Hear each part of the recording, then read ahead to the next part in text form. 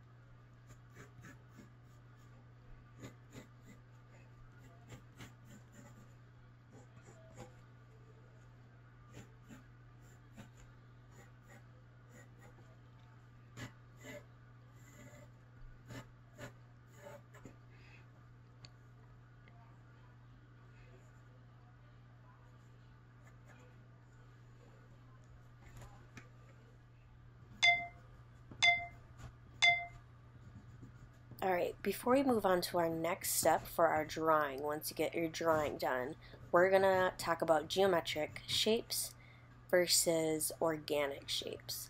So geometric shapes are shapes that, ones that you can name. So like a triangle, a square, rectangle, circle, hexagon, trapezoid, those are geometric shapes. Now, when you think of organic shapes are shapes that do not really have a name.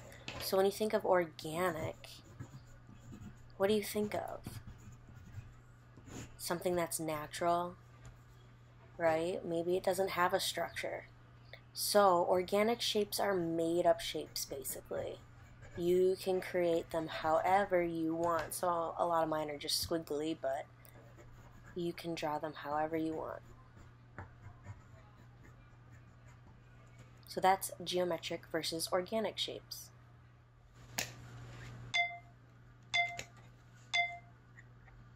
Alright, for this next part, you're going to want your ruler, alright?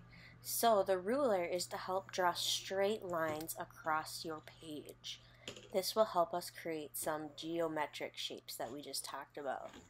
Alright, now I'm drawing very lightly. You're going to want to draw lightly when you're doing this next step with our lines, with our ruler.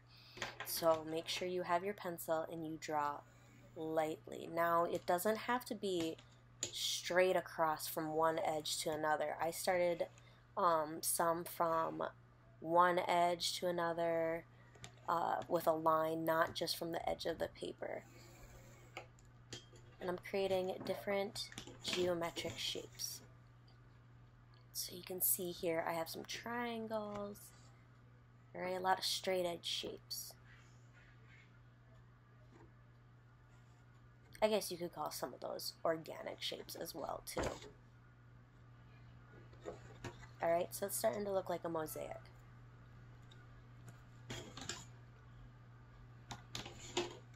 Now you can set your ruler aside, and now starting on some points of lines, doesn't always have to be the edge of the paper, you're going to draw kind of like wavy lines or curved lines to create more organic shapes.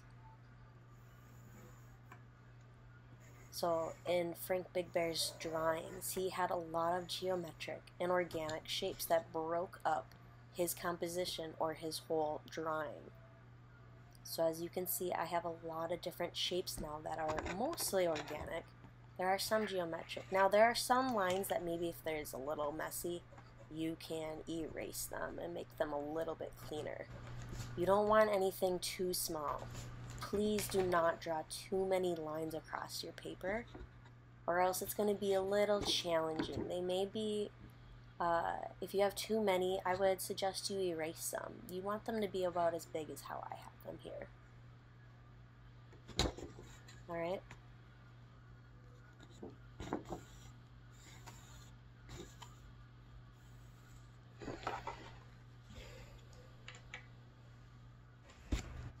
Alright, before we start coloring in our drawings that we just did, and that we just broke up with a bunch of lines, making a bunch of different shapes, geometric shapes, and organic shapes. So now we're going to talk about shading, and how Frank Big Bear did shading with his colored pencils. Now, what you're going to want to do is you're going to want to draw or color darker around the edges of the shapes. So you're going to want to press harder. And the trick to drawing these, to shading, is by going in circles. If you can see really closely, my fingers are making the colored pencil go into small little circles. And I'm also getting lighter as I go into the middle of that shape. This kind of mimics the way that Frank Big Bear would color in his shapes. So I'm going in circular motions. Now this might feel a little weird to you at first. I have been doing it for a long time, so I'm a little bit more used to it. But try to practice going in circles and really blending in that shading. Now it almost looks like it's lit up with a nice highlight almost. Like it's almost 3D looking, how Frank Big Bear did it. So here's another example. Remember to go in circles. I'm pressing harder on the outside, making it darker on the outside. And as I get closer to the inside, I am going to be a little bit lighter on my shading. And that is how I want most of you friends to do the shading.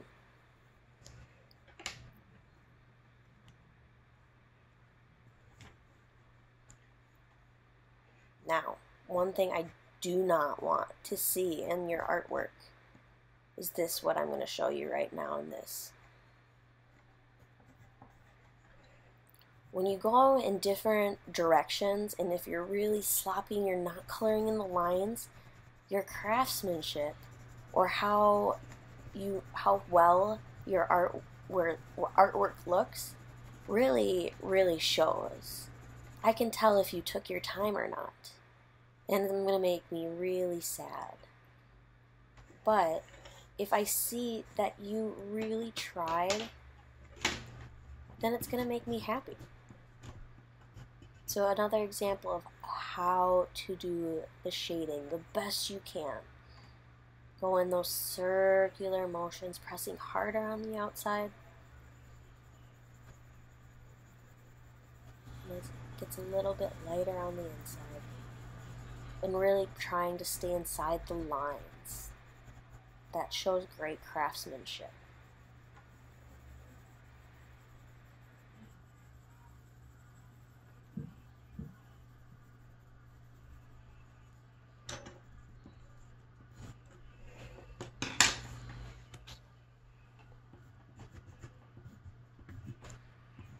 next I'm going to show you how we're going to block in the other shapes, because not all of Frank Big Bear's shapes were shaded in the way that I just showed you. A lot of the other ones were colored in nice and dark, alright, and you couldn't really see any of his like colored pencil lines at all. It almost looked like he painted it in. It was so smooth. So I'm going to show you how not, right now, how not to color in your shapes. This shows me that you didn't take your time. I see a lot of white space, and you colored outside the line. This is what I want you to do. Press hard. Take your time around those edges. Try to get all that white space. Maybe it might take a couple of times to go over your color pencil drawing, but that's what I want to see. That's going to make me happy.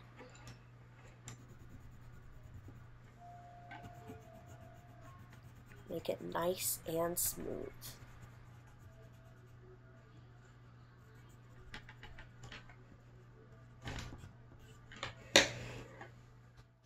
Alright, for this next portion, I am going to just kind of show you how I would start drawing my Frank Big Bear drawing.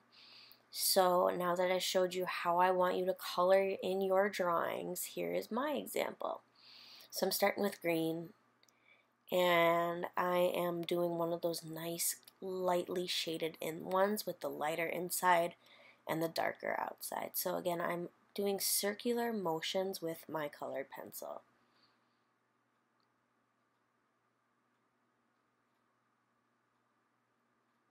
Taking my time, making sure I'm staying inside those lines.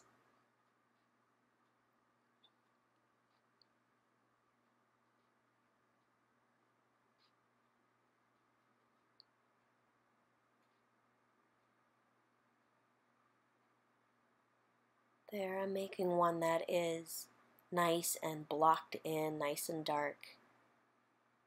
Making it nice and crisp on the edges.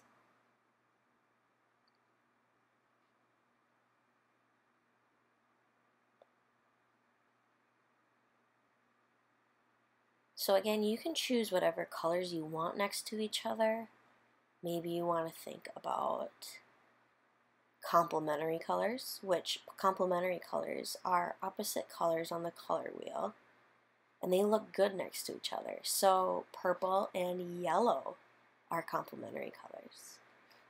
Blue and orange are complementary colors. And red and green are complementary colors. And you might see a lot of those colors together in a lot of everyday things. I bet you can think of some right away when I said those color combinations.